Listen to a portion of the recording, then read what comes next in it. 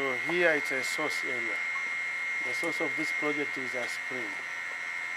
Yeah, like 30 meters from here, but you have the pipe underneath till to that point where the water goes to this tank and the other tank. And then this is pump house. Now we lift the water from here to the storage tank. The place where you saw the people over there. Yeah.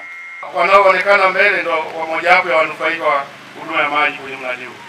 Lakini niende kazi zilizokuwa zimepangwa kujengwa kwenye mradi huu ni ujenzi wa chanzo kule kwenye chanzo tulikokuwa, ujenzi wa tanki wa lita 100,000 hilo tunaloliona, ujenzi wa vituo 14, lakini pia uchimbaji wa mitaro na kulaza mabomba kwenye kilomita 10.8, lakini na ujenzi wa ofisi ya Simu, ofisi ya chombo kinachosimamia uendeshaji wa mradi huu.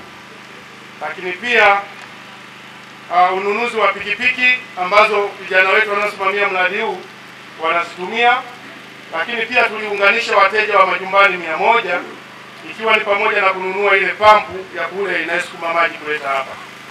Kwa hiyo chombo cha tumekombolewa ndio kinaongoza uendeshaji wa mradi huu. Lakini mwisho, tunashukuru serikali sana kwa mahusiano mazuri na mataifa ya nje, na hasa katika utekelezaji wa mradi huu. Tunashukuru Benki ya Dunia kwa ajili ya kutoa fedha za ujenzi wa mradi huu. Leo wananchi wetu wanapata maji, tunashukuru sana. Serikali ya awamu ya 6 iko kazini. Tunasema mama asante, na sisi Karagwe tuko kazini. Kwa hiyo tunawashukuru sana wote, na mradi wetu unafanya kazi na watu wanapata huduma ya maji. Nimefurahi sana kuona mradi huu wa maji. Asante kwa kazi nzuri. Asante sana. Sasa Karagwe tumepokea wageni wa Benki ya Dunia. Wageni hawa ni ujumbe kutoka Benki ya Dunia ambao wanafadhili miradi ya program ya P4R. Nchini Tanzania ikiwemo Karagwe na wilaya zingine tunatekeleza program ya P4R. Programu hii ni ya payment for results. Yaani kwa maana unalipwa kadiri ya unavyoweza kufanya kazi ambayo inakaguliwa, na ikiidhinishwa na kukubaliwa ndio unapata fedha kutokana na ile kazi uliyofanya. Kwa hiyo ukilipwa kidogo maana yake umefanya kidogo.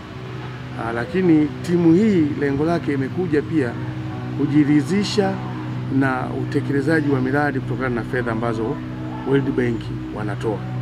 Kwa hiyo hii inaitwa World Bank Implementation Support Mission ISM.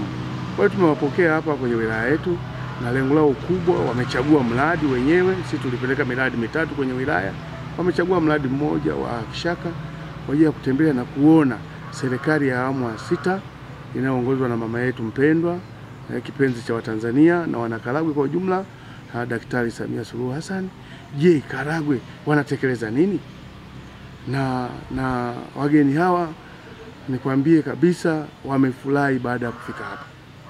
Kwanza tumewapokea vizuri, lakini pia tumefika kwenye mradi, wameona mradi wa Kishaka ulivyotekelezwa, wameona umati wa wananchi waliokuja kuwapokea.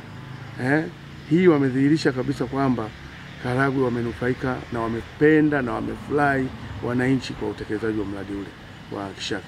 Timu yenyewe ya Benki ya Dunia baada ya kufika kwenye chanzo imeenda kwenye tenki, wamekiri wao wenyewe kwamba wamefurahishwa na utekelezaji wa mradi huu. Mradi ni mzuri, wananchi wanapata huduma ya maji. Kwa hiyo wao wenyewe wamekuwa ni mashahidi, wamejionea kwamba awamu ya 6 inafanya nini kwa jimbo la Karagwe. Lakini pia wameona usimamizi mzuri wa Mheshimiwa mbunge Innocent Bashungwa ambaye ni mbunge kipenzi wa wananchi wa Karagwe. Haya yote matokeo nayoyaona ni usimamizi wake wa mbunge. Anawapambania wananchi wake, anatafuta fedha wakishirikiana na Mheshimiwa Rais, zinaletwa kwenye jimbo hili. Sisi RUWASA kazi yetu ni kusimamia, na matokeo haya na ndio mwisho wa siku ilani ya Chama cha Mapinduzi inaonekana kutekelezeka. Kwa hiyo sisi kama meneja wa wilaya nichukue nafasi hii kumshukuru Mheshimiwa Rais kwanza kwa utekelezaji wa programu hii. Karagwe sisi tuko imara na tunaendelea kusimamia miradi kuhakikisha kwamba programu hii inakidhi matakwa ya Mheshimiwa Rais, lakini inakidhi matakwa ya wananchi ya kuhakikisha wanapata maji safi na salama. na tumtoe shaka mheshimiwa mbunge kwamba aendelee kulipambania jimbo lake la Karagwe na wananchi wake. Sisi fedha ziletwe, tutasimamia miradi itatekelezeka na kuhakikisha inakidhi matakwa ya wananchi na matakwa ya mheshimiwa rais kwa ujumla.